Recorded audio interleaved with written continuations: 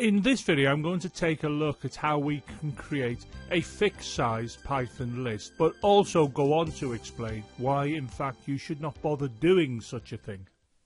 A list in Python is similar to arrays in other languages, but it is important to note that a list is not the same as arrays in other languages. For example, a list can store mixed types, e.g. a list does not have to store all integers as you would have in other languages for arrays. A list does not have to be of a fixed size, i.e. have a fixed number of elements. A list can grow and shrink at runtime as is needed. Now, all of these features here, this ability to grow and shrink at runtime and have different types stored within the elements of a list, is not something that arrays of other languages have. However, what if the algorithm requires a list of a fixed length? Perhaps you are translating a program from another language that uses arrays of a fixed length. This video tutorial shows how to create and initialize a list of a fixed length.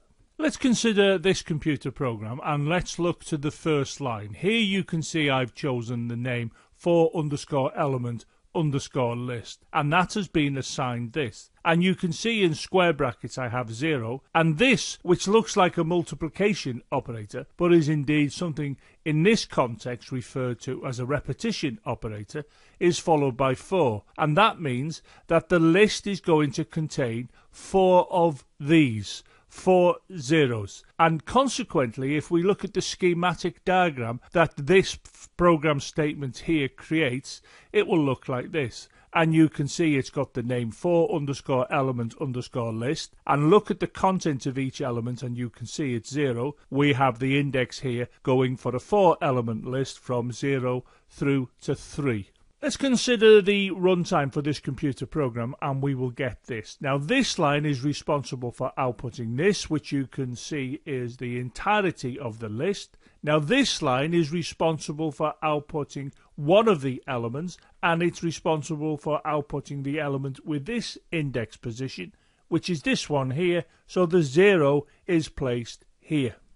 Now this line of code is responsible for outputting this element to the console, and of course this element is at position index 1, which means that we go to here in the list, and this 0 is output to this position.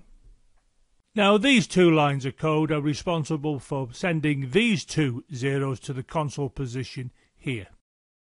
Now let's consider this computer program, and I've made a change to the first line of the code. Otherwise it's exactly the same as the one we've just observed, and the difference is shown here.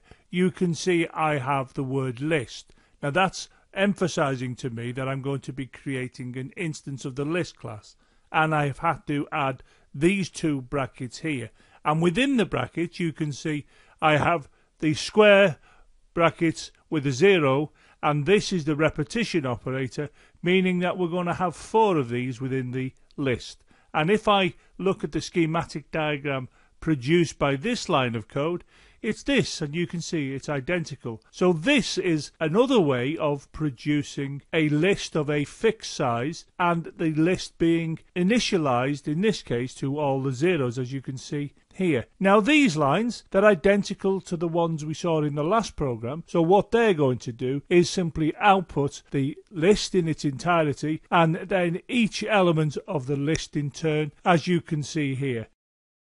Let's consider another example, and here you can see I've got almost the same program, whereas if you look at these brackets you can see where I've made the change. Here where I've now got the word none, there was a 0. So when this line of code executes, what we're going to have, as shown by the schematic diagram, is this.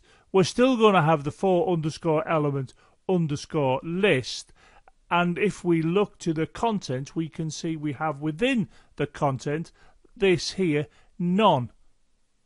Now when I then look at these print statements, what they're going to do is print what is within the list, as they've done in the previous two programs we've looked at in this video.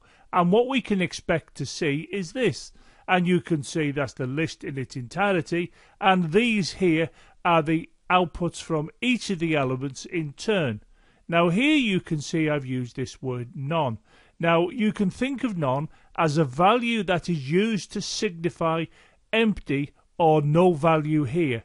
So if I look to this element, you can see this stores none, and that is implying that the list is empty of any values that we might want to use, or there is no value here. In other words, it's not an integer, it's not a string, and so on. Now I'll come on to what none is useful for in a later video, but it's often the case that you might wish to initialize various lists using this word none.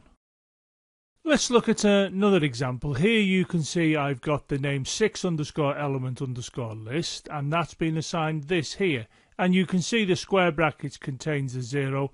We have this repetition operator, but this time in this position I don't have 4, I have 6.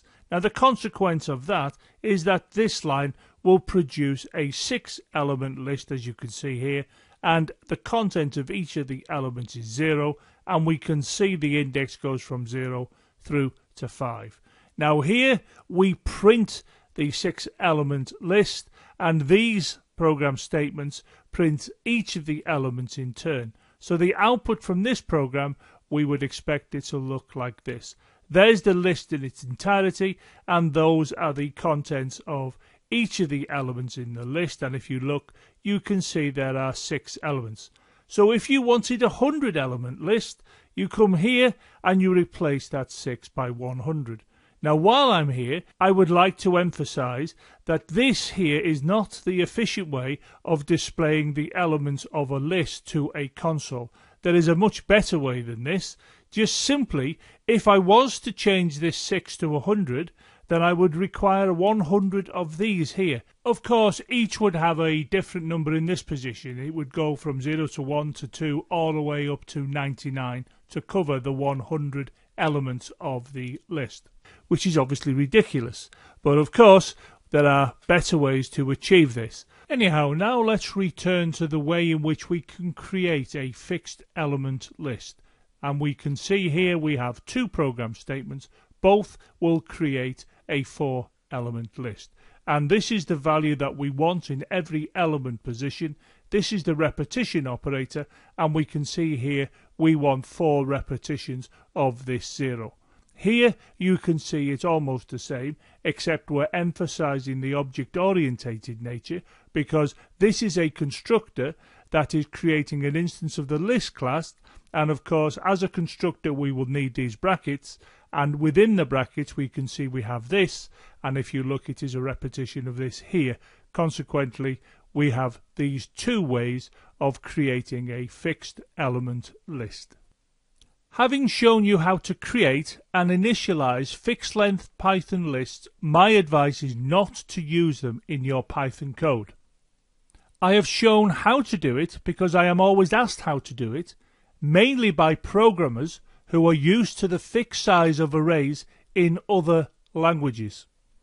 Python lists are not arrays. They are more flexible than arrays. The number of elements in a list can grow and shrink. A Python list can have its elements storing different types. So one element could be storing a float, another one could be storing another list, and so on. So we have more flexibility with Python lists than arrays. Check out the supporting website for these videos. In addition, why not follow me on Twitter, as I issue a tweet every time I upload a new video.